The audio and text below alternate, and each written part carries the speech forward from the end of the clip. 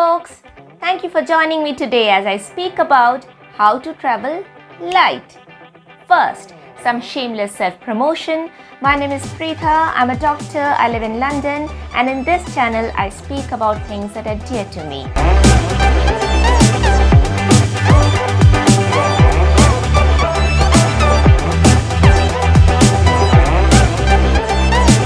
Now, I'm someone who loves to dress up and just be on top of my fashion game all the time.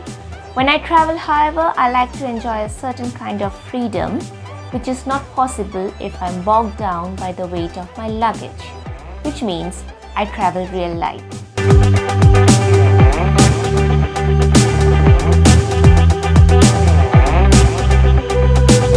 I'll begin with the essentials, which are easy to forget in the excitement of an upcoming holiday and the stress of packing. So they are always the first things that I keep in the packing area.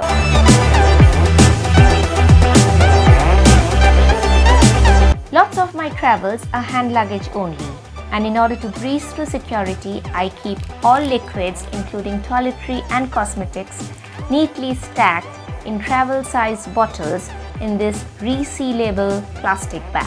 I hate the idea of single-use plastic and have been refilling the same bottles and putting them in the same bag for years. Many people seem to forget about medicines when they are traveling. You must always make sure that you have more than enough supply of your daily medication and also carry other basic medicines like paracetamol and wound plaster, especially if you're traveling overseas. If you have a functional uterus, you should also include your menstrual hygiene products. If you travel outside your country, you need to check the voltage and plug socket of the destination country and take with you a proper adapter, and do not forget the chargers of all the electronic devices you are going to carry. I've seen it happen too often. I don't usually count hair dryers and straighteners as packing essentials, but recently I've had some bad experiences with very basic hair dryers provided at hotels. I probably have the most uncontrollable hair in the world, and beach destinations with high humidity are not a good place for my hair anyway. So now my travel size GHT hair dryer is part of my travel must-haves. Sleepwear is another essential item that can easily be out of mind when packing.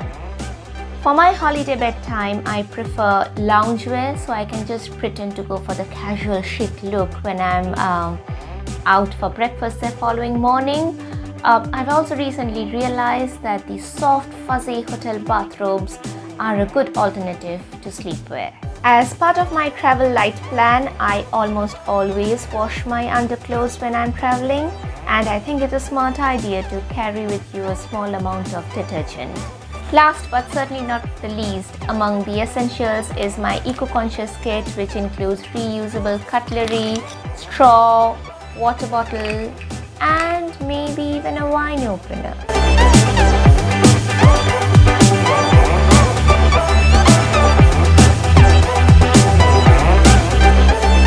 Then comes the most important and perhaps the most challenging part: putting together a light yet fashionable holiday wardrobe. Before selecting my clothes, I eyeball the itinerary and have a rough idea of what activities I might be doing. And for obvious reasons, I check the weather forecast. Once the prep is done, I select the clothes following a 7-step mantra. I select clothes which are lightweight, not easily creased, and take up less space. My least favorite item of clothing for travel is, hold your breath, the jeans. They are heavy, they take up too much space and take ages to dry. I'll only wear jeans on short trips when I know that I'll be putting on the same pair every day. I also think that the fitted jeans are an uncomfortable choice for long-haul flights, for which my current favorite is the pair of hiking trousers with loads of pockets for my mobile, wallet, passport and boarding pass. If I'm traveling for 7 days, will I pack 10 different outfits? No, of course not. I'll take a maximum of say 5 tops and 2 or 3 bottoms and combine them to come up with new looks every day. I always carry more tops than bottoms, as sightseeing all day can make me sweaty and smelly, and I don't want to drive Vikram away. I still want to be married at the end of my trip. Most of the times I'll also include a light silk dress in case there are some evenings out. My favorite travel accessories are scarves. I love how multifunctional they are and that I can use the same item as a hairband, neckwear and belt. A big scarf is nearly always part of my airport look, as I do feel quite cold in flight and then I just use it as a wrap. You can also think out of the box, like maybe use the same fabric flower as hair ornament and as a brooch. And this applies only if you have a travel companion. Over the years, Vikram and I have consciously built a unisex fashion collection that includes scarves, hats, belts, and even perfumes. Because of obvious size difference, we can't use each other's clothes, but I did wear his shirts on a few occasions. And obviously, if you're traveling with someone who wears similar clothes, the possibilities are endless. Perhaps the most important tip, especially if you're traveling to a temperate region like anywhere in the United Kingdom, here, notwithstanding the season, there can be significant temperature difference in the same day. So I advise you take inspiration from an onion and turn to layering.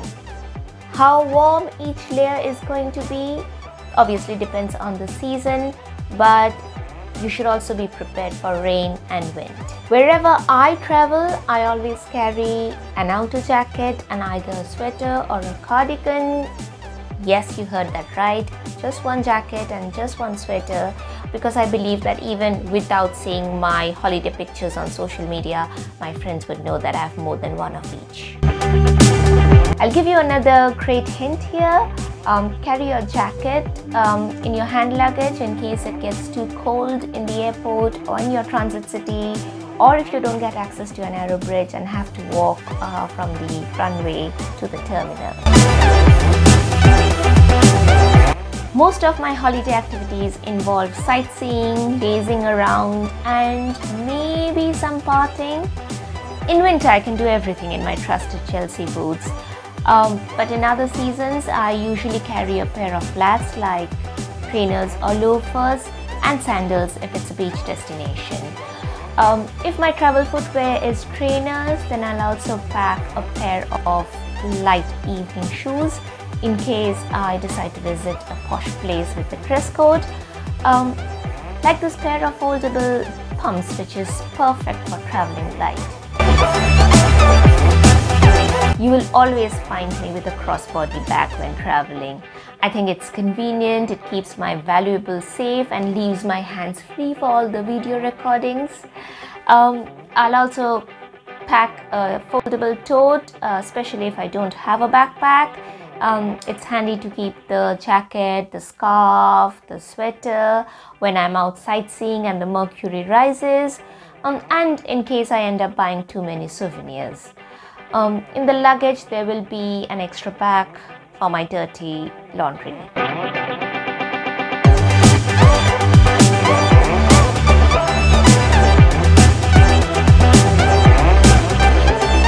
Finally, let's move on to the packing bit, which is the easiest part really.